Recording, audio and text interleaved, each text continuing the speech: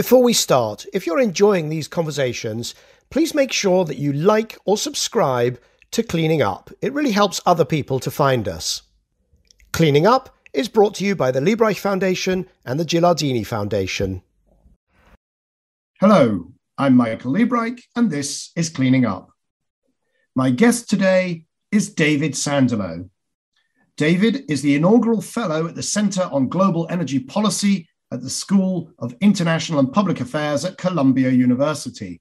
He's held senior positions at the White House, State Department, and US Department of Energy, where he served as Acting Undersecretary of Energy and Assistant Secretary for Policy and International Affairs. Let's welcome David Sandalow to Cleaning Up. So, David, welcome to Cleaning Up. Good to be here, Michael. Great to see you. Now, you were at COP26 in Glasgow last week. When did you get back home? End of the week, end of week 2. It was great to be there. I have to say, like many of the people who were there, it was my first international trip since COVID. And it was great to see people from all around the world who I've worked with for many years on this issue. And I took more COVID tests than I've ever taken. But it was very reassuring, I have to say, to know that everybody in that convention hall was getting a negative test every day before they walked in. Well, I bet you were glad to get home because, of course, had you tested positive, it's not just you'd have been confined to your hotel room. You would not have been flying home for 10 days or so. You bet. You bet. So I think you know what happened to me, which is I went up, I did this tremendous Climate Action Solutions Center out at the Blair Estate, which I understand you visited. The first week, just triumphant, the conversations, the people, this was the doers COP and we were at the heart of it. And then after a week, my wife came up to visit and she tested positive and I basically missed the second week after all that. How's she doing, Michael? She's good. She's good. She's absolutely, she's recovered. She's tested negative. Like we're all doing tests every day now. And we've had since that middle weekend, pretty much we've been testing negative. But you made it out to the Climate Action Solutions Center. So that was good. You saw the Blair Estate, the castle. Really remarkable, I have to say. First, the physical setting was beautiful, just extraordinary castle. And then the dialogue was really tremendous. Which day, can I ask which day you were there for? Wednesday, I believe. And that was what was the topic? It's geopolitics, and we had a very good discussion on the geopolitics, both involving Russia and China, and then in the U.S. and what the domestic politics in the U.S. are doing as well. It was a tremendous group, very well moderated, and it was the only missing element was you, Michael. But we managed to have a good conversation without you. Would have been better with you there. You're very kind. You're very kind. But I understand that the folks from Atlantic Council just knocked it out of the park day after day.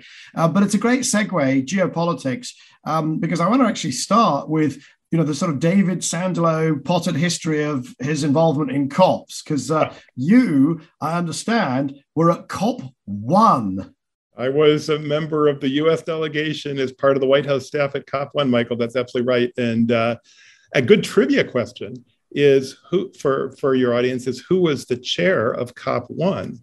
And the answer was a young, very talented and promising environment minister named Angela Merkel, who did a tremendous job as the chair of this conference, which was in Berlin. And then I spent much of the 90s as a climate negotiator for the US government. And I have to say, those were some of the most sleep-deprived, stressful experiences of my life. There's this culture at the COPs among the negotiators of staying up all night in negotiations and then staying past the deadline for another night of endless negotiations. And I was thinking of writing something actually called A Tale of Two COPs, in contrasting that culture within the government negotiators with the rest of the world that kind of comes and releases reports. It does, dinners like the fabulous ones you were doing, makes big announcements, but isn't dragged into all these, interminable negotiations. Yeah, so I talk about 3 COPs. Every COP is actually 3 COPs. There's the kind of the negotiator COP, which is all about the dots and the commas and the square brackets and the sleepless nights. Then there's the activist COP, which is always, this is a terrible waste of time, and you've grown up to doing nothing, and the die-ins in the streets, and it's actually, I mean, I shouldn't be flip. I shouldn't be disparaging, because actually the civic society keeping pressure on all of us is actually that is the mainspring of why we've got to the point we've got. But there is a lot of theatre around the activism. And then there's the kind of what I call the doers COP, which I've seen grow from, the first time that business was invited was, I think, in Warsaw COP 20, I'm going to say, when there was an actual formal sort of track for business or formal activity set for business. The side events have just gone, ballistic. And now we're talking about the financiers. I was sort of, it was a bit like an alien abduction. I was suddenly invited to have dinner with Larry Fink in a hotel in Glasgow. That would never have happened 5 years ago. He just wouldn't have been there. But there was all these financiers, there was business people, there was so much going on. And, so, depending on which of those COPs you attended, I think you get a very different picture for what just happened. I've got this very optimistic picture of the most extraordinary progress, because I could see, I was with all these people who are, whether it was finance, whether it was hydrogen, whether it was, deep penetration of renewables, whether it was nuclear, whether it was carbon removal. There was just so much happening, real deals, real conversations. I think those are really astute comments, and I agree completely. And I think if the standard for measuring the success of a COP is, did we solve global warming? No, we didn't do that, and no COP is ever going to do that. But was real progress made? I think real progress was made at COP26, and this is, in my view, the point of COPs, is to bring forward action like this, to provide a platform for this to happen. And climate change is a problem caused by invisible, odorless gases. Unless we create events where people need to come forward and be responsible and address the issue, it's going to be much harder to move forward. And I think it's part of the whole theory of the Paris Agreement, is to create these events where countries are required to come forward with action, and then where civil society, businesses, everyone has an opportunity to come forward and do the same thing. And you're hearing, I'm in the streets of New York, so you may be hearing this siren come by. It's not the last time that you will hear a siren. My apartment is on Broadway, so you're hearing the sounds of Broadway there. Oh, David, I thought that was your car arriving. Yeah, exactly. But one comment on the activism, Michael, I just want to underline and agree with the point you made, that the activists and that third COP, which you very correctly point to, the third COP on the streets, is really important. I think that type of activism is what drives a lot of the agenda, and we need it out there. And, sober, older people like me, and, a little less older like you, may sometimes think, oh my God, they're overstating their, case and that type of thing. But I think that activism is essential to forward motion on climate change. I think there is a danger to that community, and it's not my role to advise them, but I think there is a danger, because the overstating, at the end, they have to communicate with the greatest sense of urgency, desperation, whatever, to be heard. The worry is that actually most people are not aware of some really basic things, like emissions have actually peaked. There's some data that came out on November the 4th, early in the first week of COP, that showed that, because I've been saying, look, energy emissions have only gone up 2% in the last 8 years, despite economic growth. So the energy emissions have nearly peaked. We're either at or near a peak. It's possible 2019 was the peak. But if you then add in land use, brackets, yes, there's lots of error bars, but actually emissions have peaked a decade ago. And people are blissfully unaware of this out there in the real world. And then, of course, you get this kind of still this steady, drumbeat of promotion of disaster scenarios, which, frankly, the work of people like you over, I guess in COP1, so we're talking 2.5 decades, but also all the investors I've ever worked with, all the entrepreneurs, all of the businesses, we are actually getting a purchase on this problem. We are actually not we're not going to go off to 5 degrees, 7 degrees centigrade of warming, not even 4 degrees, and now not even 3 degrees.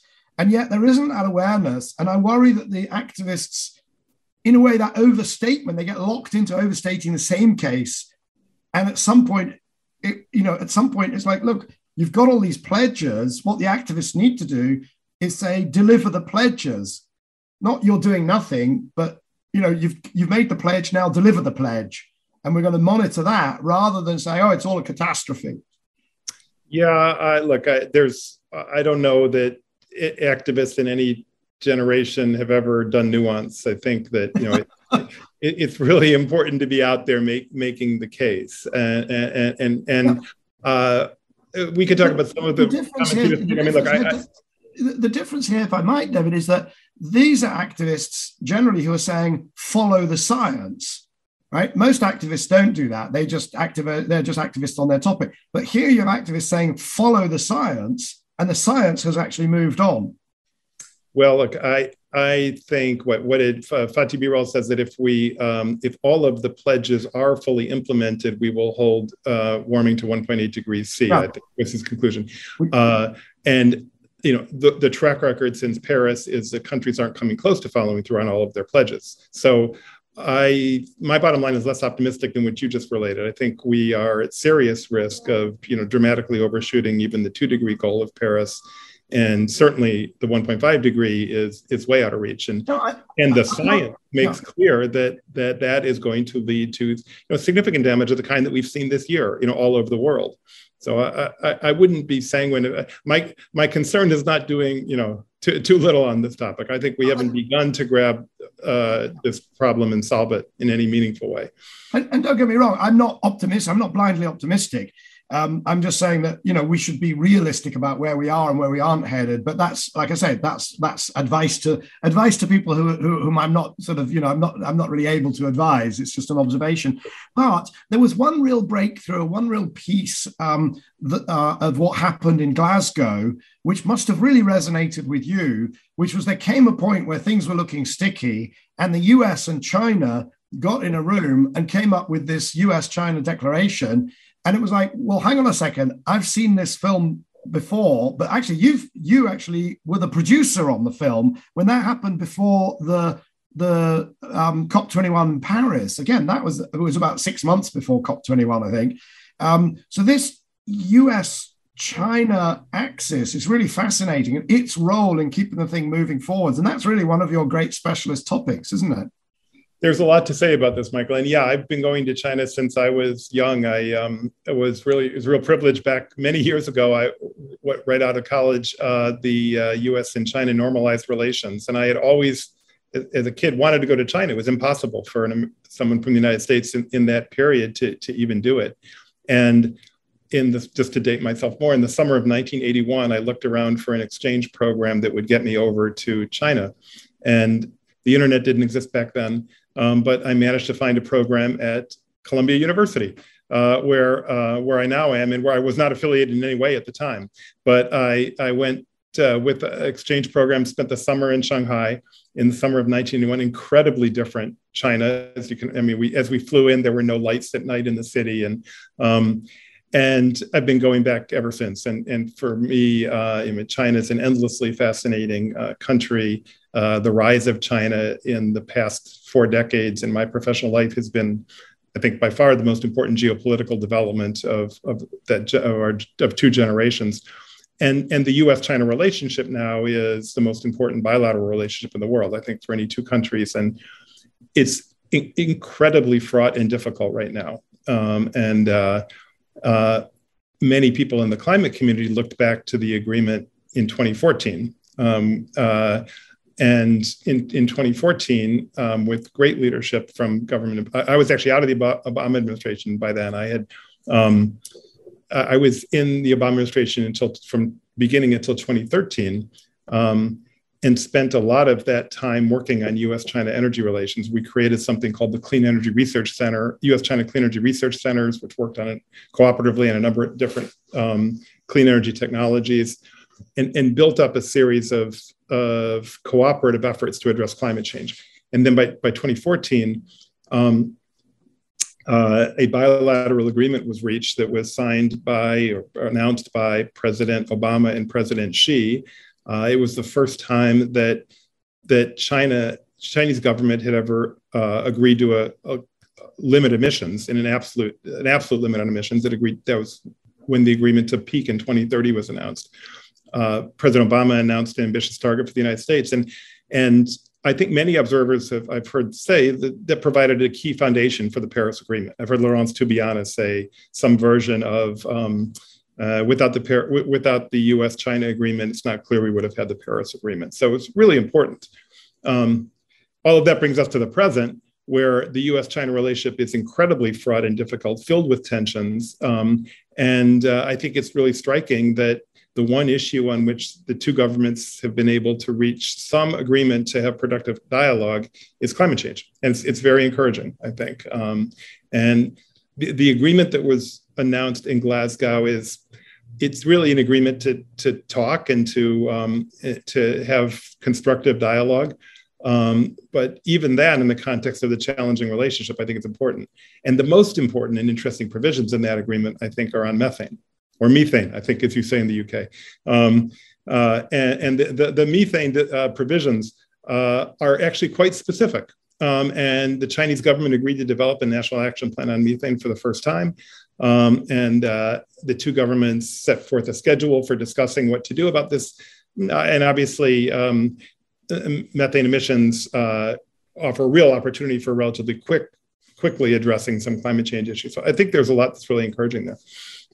Right. Well, there is a lot to unpack there. And I had sort of ascribed the success in 2014. I said it was 6 months before Paris. It was actually a year and a bit before. I sort of ascribed that to you because I identify you so strongly with this US-China sort of agenda. And two episodes ago, we actually had Todd Stern and we've spoken to Laurence Toubiana. I've actually spoken to so many of the people behind the Paris Agreement.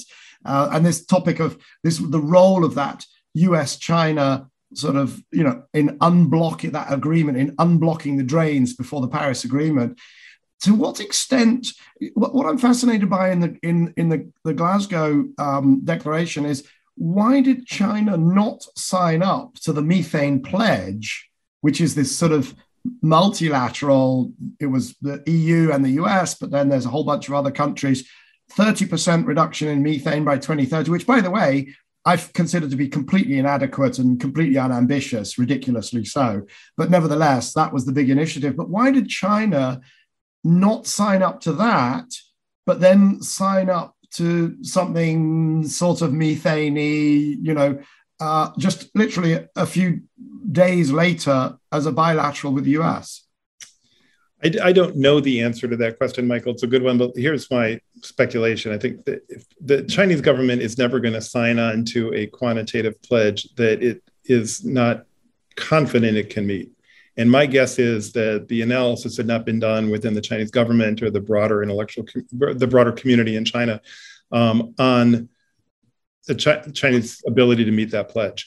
And I think it's possible that with the work that's going to go on in the next year, that Chinese government might come around and actually sign that pledge, based upon further analysis, but they just weren't ready to do so. But it's fascinating because this is all the kind of the content and context of the climate discussions. I'm always interested in the meta discussion, that China is very interested in doing bilaterals with the US because it sort of emphasizes how important China is, that there are only these two, the sort of the G2 is something that China is very keen on promoting. That's my impression. I always wonder whether the original pledge of net zero 2060, was that mischievously done to drive a wedge between the EU and the US at a time when China was getting a lot of flack because of the Uyghurs, because of Hong Kong? What are the kind of, am I wrong to think that there are these there's a meta level of, in a sense, sort of pros and cons or benefits that China is playing for that are really not about methane at all, but they're about what conversations they're in and how they're perceived? That some of those factors may come into play, but I think that foreigners often tend to overestimate the extent to which they are important in the development of Chinese policy. And I think that the Chinese government is fully fully committed to the science of climate change. There are no known climate deniers in the Chinese government. They believe climate change is a problem. It's a threat to the country, and is looking at a way to address climate change consistent with economic development goals. And it's obviously, can be a challenge for any country. For a country that has extraordinarily abundant and cheap coal, it's a particular challenge. And in a country where in addition, the legitimacy of the government really depends upon steady economic growth. I think it's an important difference between the Western and Chinese political cultures. We tend to judge the legitimacy of our governments by the consent of the governed. That is not a framework that is part of Chinese political history. The legitimacy is a function of continued economic growth. And so I read the 2060 pledge as a commitment to address climate change, which the Chinese government believes is real. It's one that the wheels are starting to turn to get there. It's a long-term process, but I think it's genuine. I think certainly in the United States, because of our political cycles and the way that our administrations, can be so different in their policies, we tend to discount long-term goals because we just don't have the systems to implement them in the United States. That's a whole other topic of conversation. But we don't. In China historically, they do. I mean, China's currently on its 14th five-year plan. The Chinese government has what are known as centenary goals, and it literally has a goal for 2049 to be a prosperous middle-class society. And so there's a planning framework and a planning mentality within the Chinese government that I think it's different in the United States. Can I ask, you said that China is committed to addressing climate change, and there's a number of different reasons why that might be. Maybe they have full faith in the science of climate change, and they've got plenty of low-lying, Shanghai, etc. That's at sea level, and therefore there's the actual sort of, in a sense, the physical reasons. But there's also, you've sort of discounted the diplomatic games potential reason, but there's another one, which is addressing climate change does drive a changing of the guards technologically. So from internal combustion engine cars to electric cars. To what extent do you think China's commitment to dealing with climate change is about owning the industries of the future, completely separate to, in a sense, whether it's really happening or not? Is there any element of just, of that? Absolutely. And it's most clear, for example, with electric vehicles. And the Chinese government looked 20 years ago, and as it scaled up its, auto industry and said, we are never going to be, ahead of the West when it comes to internal combustion engines, would hit 80-year head start, but let's invest in electric vehicle sector. And now more than half of the electric vehicles sold in the world last year were sold in China. There's a lot of innovation happening in electric vehicles in China. And that's just one example.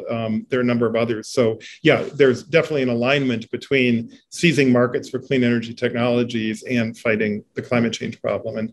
And by the way, I don't want to overly discount the diplomatic imperative. I didn't mean to suggest that was absent. And in particular, I think the Chinese government is concerned about its continued leadership within the G77. It's one factor. And there are a lot of poor, low-lying countries that just want the emissions to stop. And I remember one particular incident I remember, during the 1990s, when I was a climate negotiator, we discussed, I would often, in the halls of these COPs be criticized by diplomats from small island states. The United States was the largest emitter at the time. And then I didn't go to COPs much in the period when President Bush was in office in the United States, but in 2009 returned as a government official to a COP. And I will never forget talking to the president of a small island state who all he wanted to talk about was criticism of China, not of the United States, because by 2009, China was the world's leading emitter. And it was quite a change. And I don't think that's a comfortable place for the Chinese government right now. They want to show that they're being proactive in addressing this as part of their diplomatic relationships.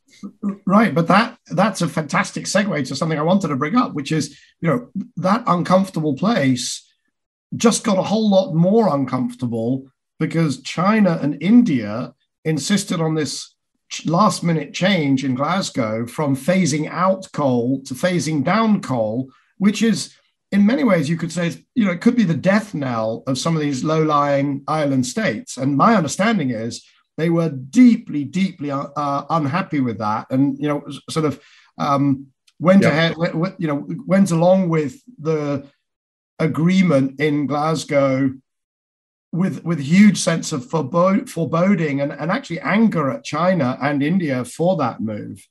That's quite true, and right, which just shows, I guess, that that imperative did not win out for Chinese diplomats at this meeting. That this was more important to them than staying on the side of their colleagues in the G77 on this issue. But the favorite comment I've seen about that was from my friend Nat Cohane, who's now at C2ES, and he said climate change is not going to be solved with a thesaurus; it's going to be solved with technologies. And I think there is the debate between phase out and phase down, which got a lot of media. That's a reflection of where governments are. It's not that alone is not going to solve the problem. What we need to do is implement it, develop and deploy the clean energy technologies, the technologies in other sectors that are really going to solve this problem. Right. No, and I agree with you. I looked at that, wording question. Say, well, I think that you can talk about phasing down, but as soon as you do, your cost of capital goes up, your ability to acquire talent is non-existent. Who's going to want to graduate as an engineer and go into coal whether it's being phased down or phased out is totally irrelevant. It's not where you put your career. So I wouldn't be at all surprised. In fact, we've seen it repeatedly. As soon as a strong signal comes, actually the innovation runs way ahead of the signal itself. And I wouldn't be remotely surprised to see that also on coal. But nevertheless, it was interesting to see. And I guess there's this. China wants to show that leadership, but then they definitely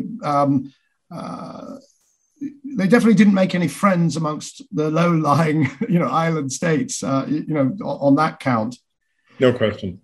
Yeah. Now, one of the things you talked about, the longevity of the plans and the planning system in China. There's also the longevity of a key character, Xi Zhenhua, who has been their negotiator, has been involved, and you've worked very closely with him, and Todd Stern worked closely. I don't know how long he's been in place, but he really has been pretty much a constant in this process for some time, has he not?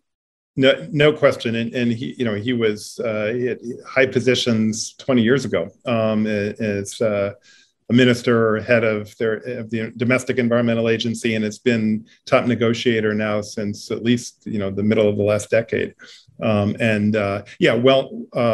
Extraordinarily capable person. Very, very smart, very articulate, really charismatic, often in the way he presents things.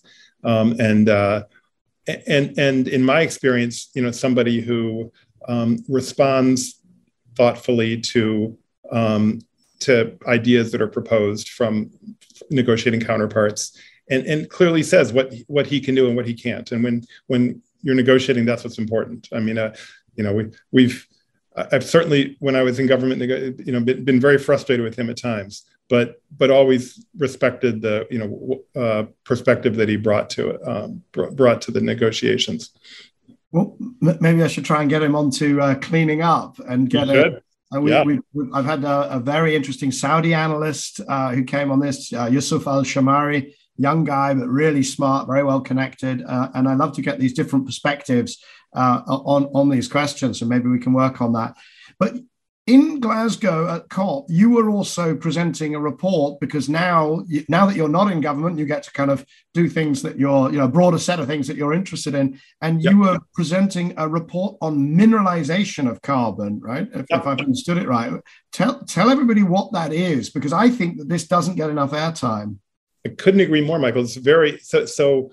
We released a roadmap on carbon mineralization, and I have to say, after working in climate change policy for many years, this was a topic I knew almost nothing about until about 9 months ago when I started working on this project.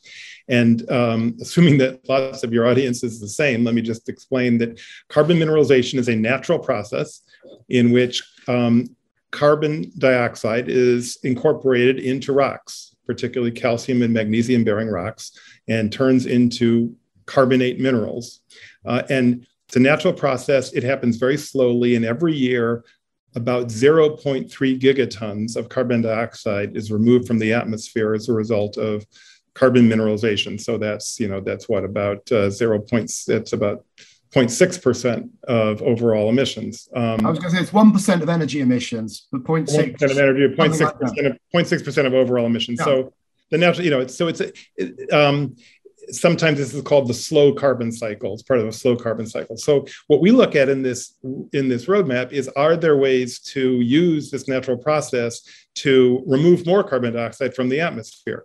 And if there were, it would be tremendous from a couple of different standpoints. One, this is permanent removal. I mean, this binds carbon dioxide into rocks. Another very important feature is this doesn't require energy. I mean, this happens naturally. It's, this is exothermic. The process actually generates heat when you do that. And third, these rocks are located all over the world, subsurface and on the surface of the earth. So and I'll add, David, fourth, it's fabulously benign. They're not radioactive. They're not poisonous. They don't go into the water table. It's just sand, or it's just rock, right? Exactly right. In fact, there are ways that this can help manage local environmental problems. So what we discuss are a number of different strategies, and one of them is taking industrial wastes or mining waste, some of which sometimes have metals that can be a problem if they get into water, and there are ways then to grind them and make sure that they absorb the carbon and turn into carbonate minerals, which can help manage the local environmental problem and absorb carbon.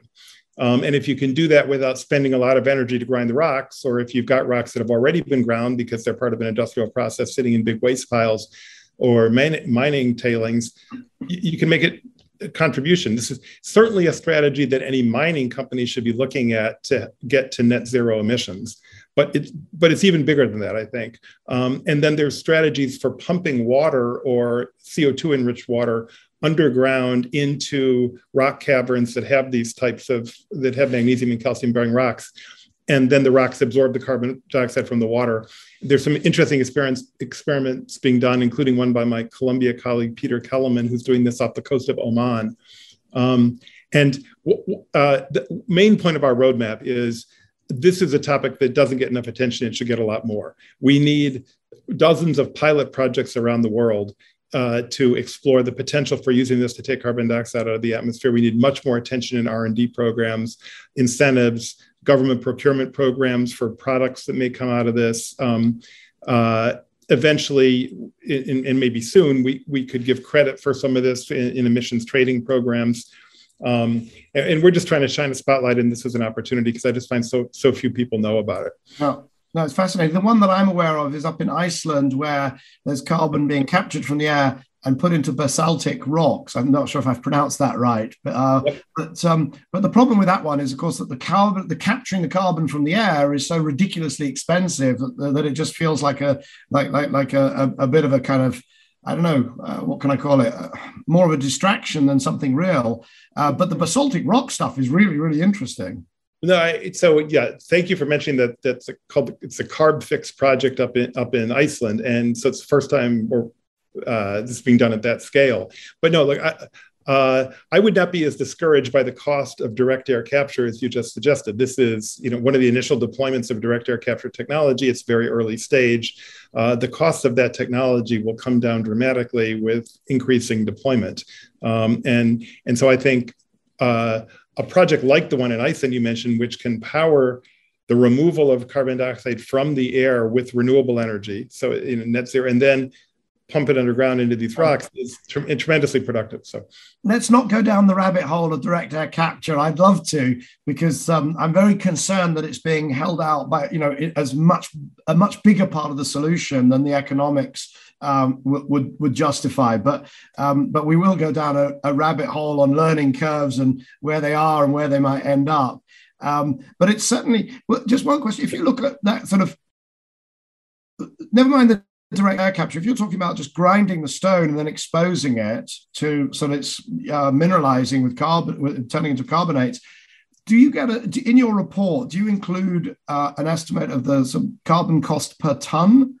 Do you go as far as that? It's going to vary widely. So we don't, and it's currently expensive. This will be expensive, but I think costs can come down with greater deployment and learning curves. One thing we do, so there's peer-reviewed literature that says that this process could be used to get 10 gigatons of carbon dioxide out of the atmosphere every year, and that's obviously if that happened, that would be an enormous contributor to getting to net zero emissions. Well, that's a huge scale up. I mean, that's from 300 million tons to 10. So that's factors of 30, 40 more. Well, also very significantly, this peer-reviewed literature does not have any timeframes in it.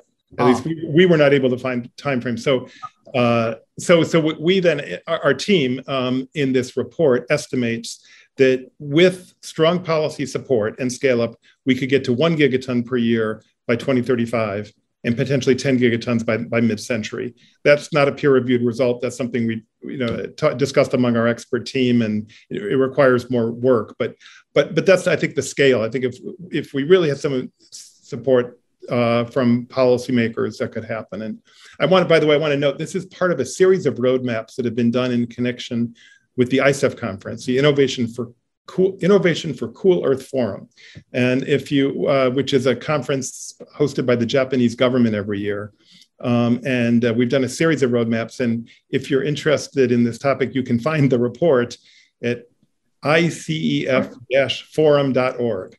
We'll add a link, David, in the show notes. No problem with doing that, of course. We'll put a link in the show notes. And I will say that, I'm aware of this because, I went down a rabbit hole a little while ago looking for olivine. Olivine is one of the rocks that can absorb this CO2. And I wanted to buy olivine sand, which I could strew over my garden. But, I want a few hundred kilos of it. And there are no olivine sand retailers in the UK, I can tell you that. But, you're working on also food and climate change. And we had the great privilege of having your Secretary of Agriculture, Tom Vilsack, also came to the Blair Estate, not on the same day as you. And we talked about agriculture. And my sense was, if you look at all the other sectors, energy, transport, aviation, the difficult to decarbonize sectors and so on, they were all basically saying, we will do what we can. We'll get our emissions down near to zero, but not quite zero. And then we'll do some offsets. And those offsets will broadly be in agriculture and forestry, which will have to go negative. But nobody's told the agriculture sector. Is that fair? Well, I think, I'll tell you why I've been paying attention to this. As we've discussed, I've been doing climate change policy for many years, but mainly with an energy focus. And I've started reading couple of years ago on this topic and came across the statistic that 30% of global greenhouse gas emissions come from the food system, 30%. And I've been to lots of meetings where the power sector is discussed, the transport sector is discussed, but food system emissions are not on the table, so to speak. And I thought that was an oversight and that more attention needed to be paid to this. So along with some colleagues here at Columbia and at New York University and at the Food and Agriculture Organization, we've created something called the Food Climate Partnership. And also for your program notes, you can go to foodclimatepartnership.org and read more about what we're doing.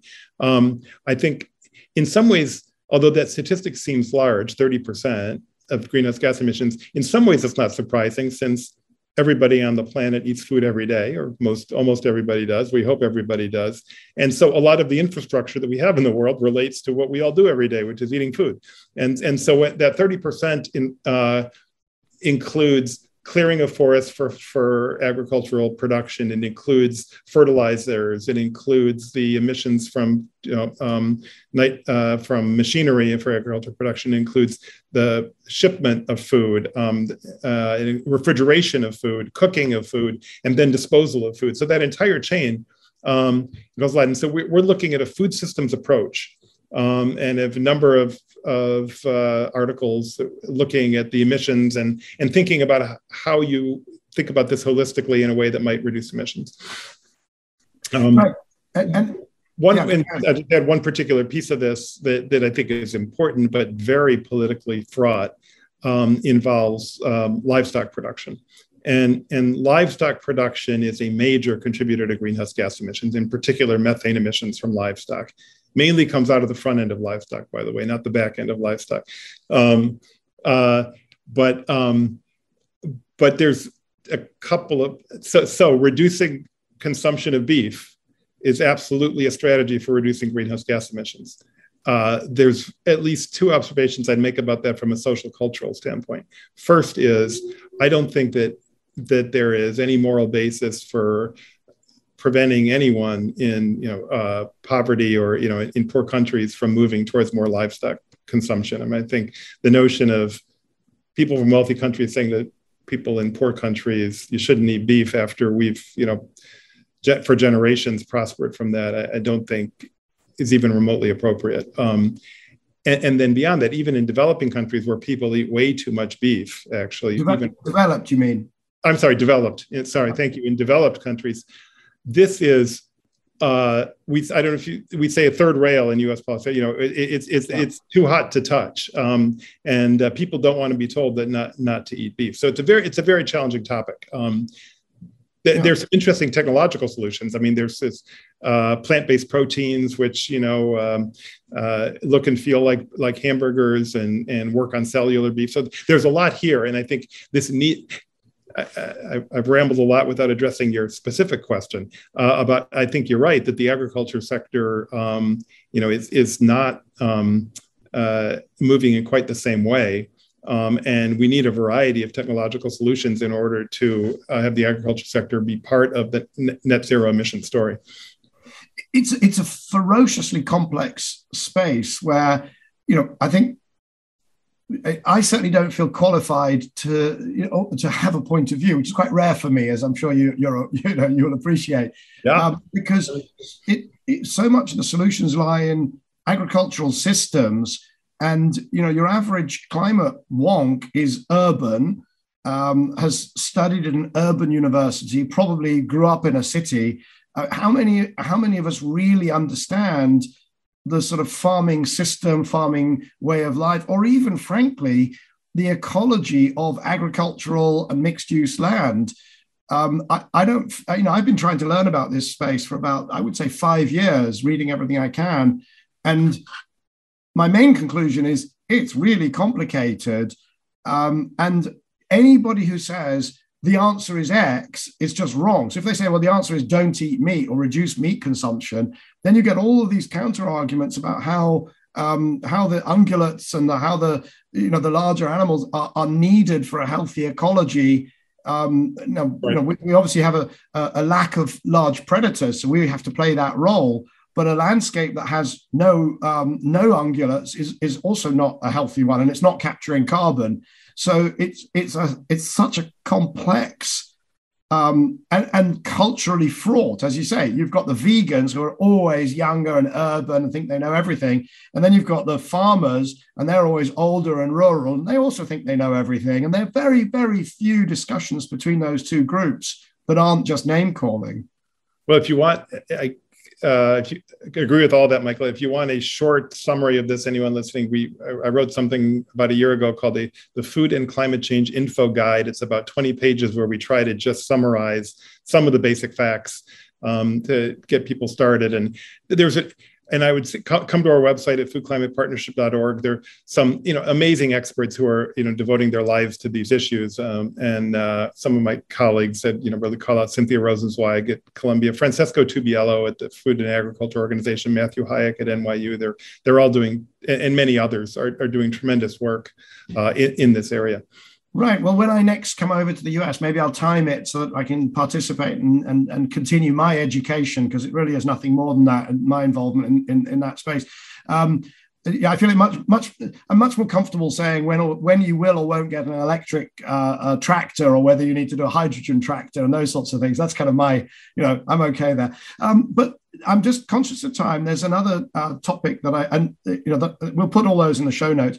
Another topic that I know that you're working on and is maybe a little bit more in my wheelhouse, which is vehicle to grid.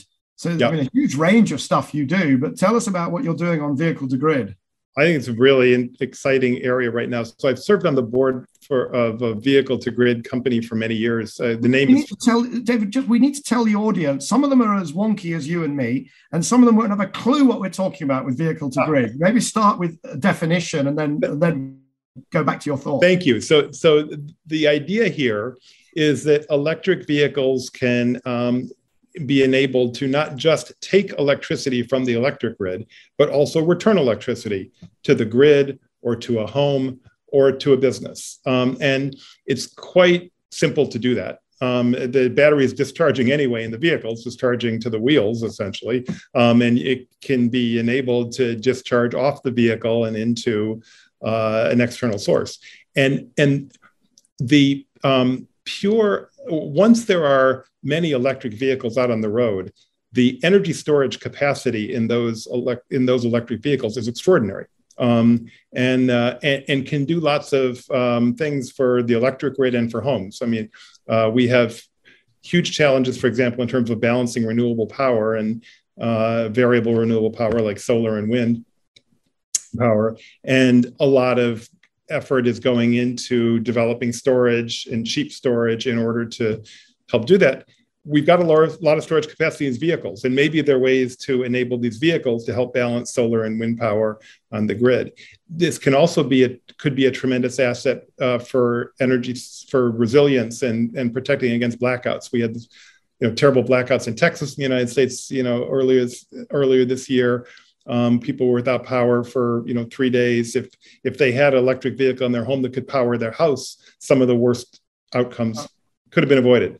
Now, this is a bit of a moment for this. Right now, the Ford Motor Company has a pickup truck that is the best-selling vehicle in the United States. It's called the Ford F-150 pickup truck. Right. And Ford has announced an electric F-150 pickup truck, which is wildly oversubscribed. It's going to be in showrooms soon. And this electric F-150 pickup truck is bidirectional. You can use it to power appliances at a campsite, or if a lot of F-150s are used at work sites, construction sites, you can use it to power tools at a work site, or you can keep your home, an average American home could be powered for about 3 days with the battery, with this capacity in an F-150. And Ford is marketing this very heavily as a feature of the F-150. So I think we're at a moment where the borderline between the transport sector and the power sector is being eroded. And we're going to, and this area broadly of vehicle grid integration is going to be really important in the years ahead. I'm really excited about it. So yeah, and all of the, just for a sort of scale perspective, all of the scenarios and models, whether it's Bloomberg NEF or whether it's the IEA or whether it's the EIA, whatever, all of the forward-looking, actually EIA doesn't really do a kind of climate, a kind of 1.5 degrees or a deep, a deep low carbon scenario. But all the people who do, DNV, GL, BP, Shell, the storage is always in the 80%, 90% of the storage is in vehicles. It's not grid. There is some grid connected, but most of it is going to go into vehicles. Most of all of the batteries, all the lithium ion, whatever, solid state, it's all going to go into a big chunk of it into vehicles. But I was always skeptical about vehicle to grid, this idea that you would power your home or something or your tools out of the vehicle. I always thought there's no question you need smart charging. So you can't have everybody come home from their day of work or at college and plug in just at the point when the sun goes down, and there'll be this huge spike of demand on the grid. So I thought smart charging, yes, but vehicle to grid, no, because my calculation was very simple. I said, look, the battery costs $40,000, and you get 1,000 cycles. So each cycle costs you $40. You do $40 of damage to your battery each time you do a cycle, and therefore, providing $40 of utility by selling electricity is very, very hard to do on that scale. But of course, now the batteries cost broadly $10,000. and they last 10,000 cycles. So what used to cost $40 now costs $1. And so I've had to rethink, and I'm now much more positive about vehicle to grid, much, much more positive than I used to be, which was not at all.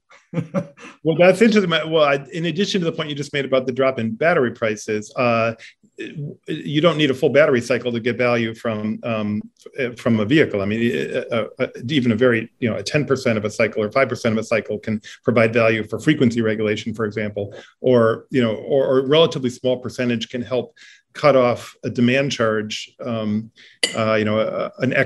charge for excess use of electricity. So in a lot of places in the United States, at least, some of the biggest charges that businesses pay are for spikes in electricity. And if their fleets could handle that their vehicle fleets could handle that instead of having to draw power from the grid when there was a spike in electricity use, they could save a lot of money.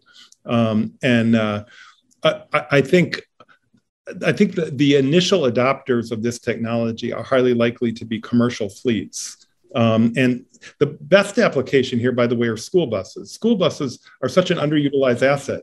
They are on the road for 4 or 5 hours a day at most, and otherwise they sit parked. And what if they could earn money for the school district because they're an electric vehicle and they could be used as an energy storage asset while they sit unused? I think it's a tremendous opportunity. And that's true for vehicles in general are incredibly underutilized from a time of day standpoint. They're, sitting parked 90% of the time. So this is an opportunity. I mean, we in our programs in our company's Fermata Energy, we have managed to fully pay for the lease costs of some of the vehicles with avoided demand charges and other, grid-facing, payments or payments from the grid. I think this is, one potential benefit here, by the way, is making it once I think we have initial adoption through commercial fleets and this rolls out more. This can be a way of making electric vehicles more affordable for low income and for moderate income owners. I mean, that you can really reduce the cost of electric vehicle ownership with this. So I think there's huge potential here. I would agree with that. And I think I just smiled when you said school buses, because I have literally been banging on about school buses, I think, for 10 years, or the better part of 10 years. And it's brilliant because they are, of course, parked up doing nothing when the sun shines at the peak, right the way through the day. They don't do anything, most of them. And the amazing thing is, you probably know how many school buses there are in North America. Do you know? I don't know the number. How many? It's 480,000 of them. It's an astonishing number. There's a lot of kids, it turns out. And there's nearly 500,000 school buses. And then they sit around. You could, as long as they were somewhere that you could plug them in and soak up all that solar power during the day. And then, in the evening, after they've dropped off their chargers, then they are dropped off their chargers. Get it? No, dropped off their pupils. They could then drop off their charge into the grid or into the school, into a home or whatever.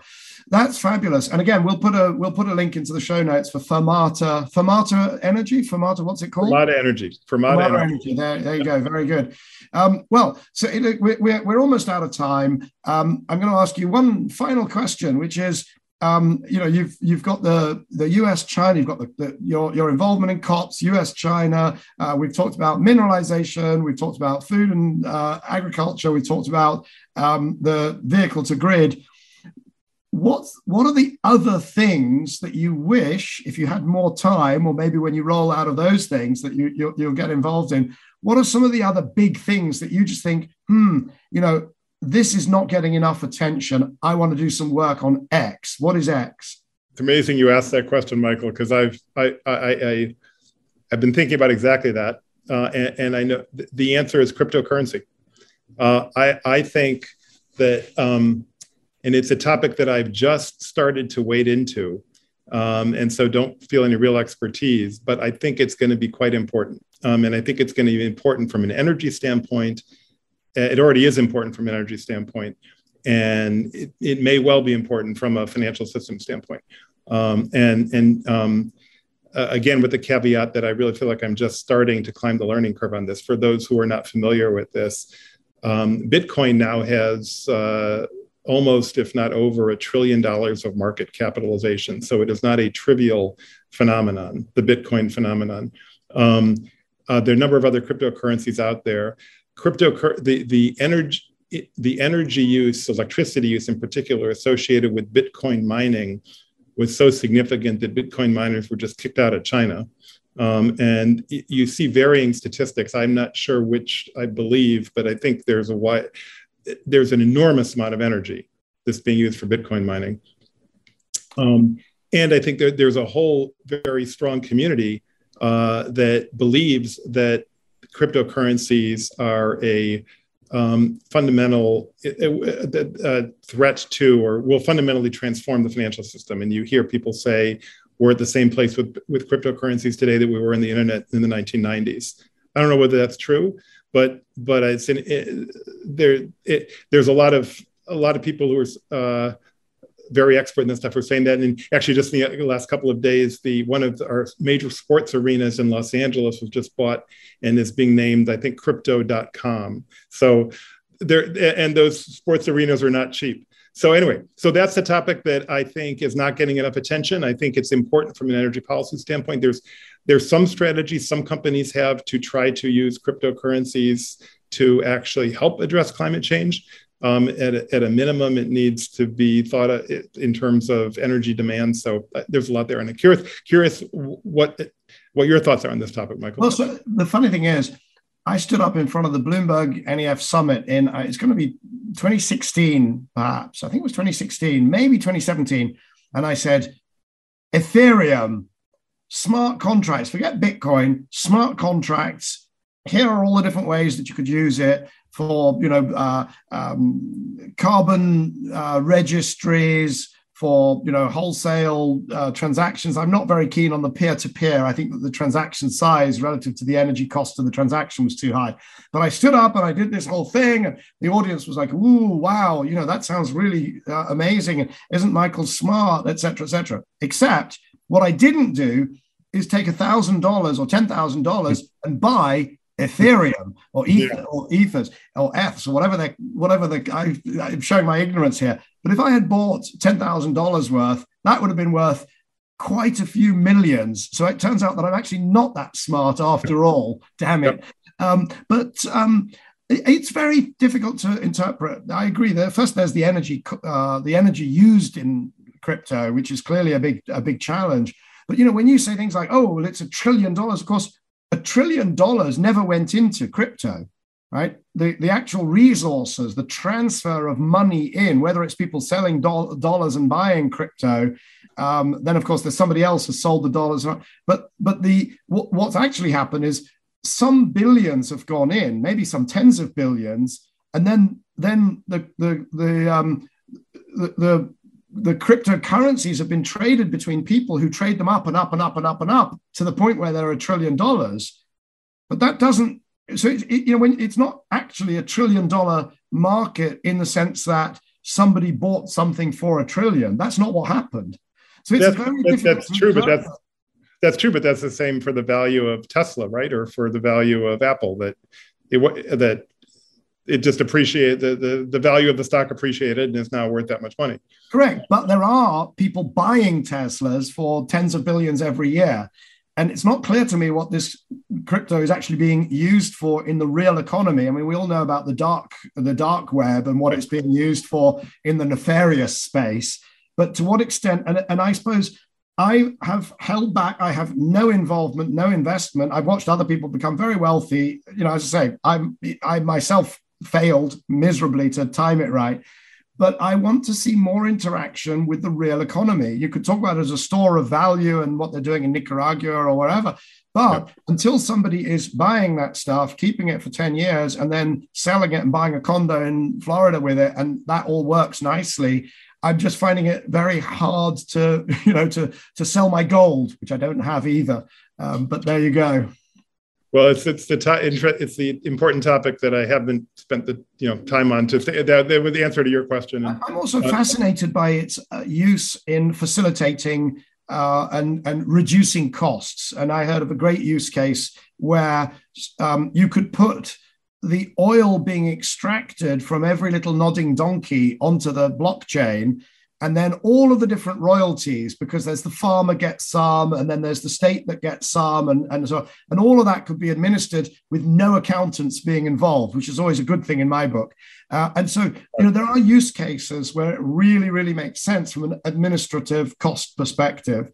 So I'm fascinated. I look forward to hearing the results of your deep dive. Well, and with your financial expertise, Michael, I look forward to your further thoughts on this. Very good. I see that as our hour has progressed, the sun at my window has shifted, and I'm now getting quite a glow. So, I'm not sure what that's a metaphor for, but yeah, exactly. So we are out of time. You are now backlit beautifully there. You're right. The lighting has changed, but I think that is a sign that we are out of time. David, it's just such an enormous pleasure always to talk to you. I'm so sorry that I missed you in Glasgow. I hope that I can travel again to the US soon, or that you will come back to Europe. And I very much hope to be meeting you in person. Thanks for having me, Michael. Great to see you as always. Thank you. Bye-bye. So that was David Sandalow, fellow at SIPA, the School of International and Public Affairs at Columbia University, former acting US Undersecretary of Energy. My guest next week on Cleaning Up will be Mariana Mazzucato, professor in the economics of innovation and public value at University College London, author of books like The Entrepreneurial State, The Value of Everything, and most recently, Mission Economy. Please join me at this time next week for a conversation with Mariana Mazzucato.